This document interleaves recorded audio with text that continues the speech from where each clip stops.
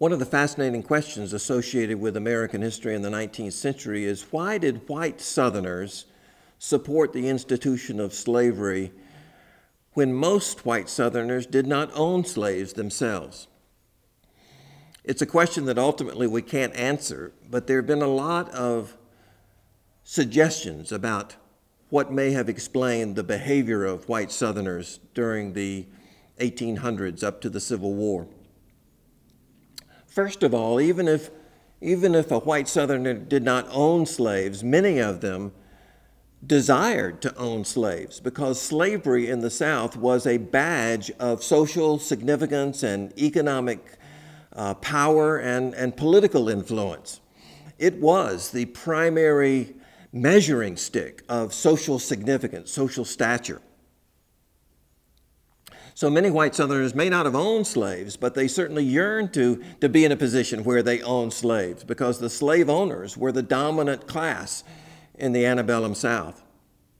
A second and related factor was that even though white Southerners may not have owned slaves, however poor they might be, they could always look down upon those who were below them in the social class because they were enslaved.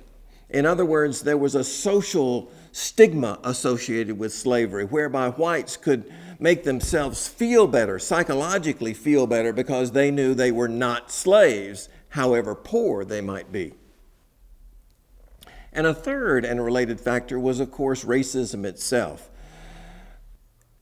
Racism based on color differences had emerged throughout Europe in the 16th century and then had spread to the American colonies in the 17th and 18th centuries.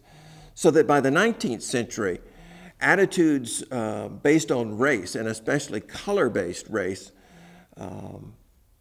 were profoundly universal, widespread, and deeply felt. So taken together, these factors help us understand why white Southerners who may not have owned slaves did benefit from slavery in direct and indirect ways, in economic ways as well as psychological ways. It's a very complicated story, but it helps us understand why people were willing to go to war over the institution of slavery.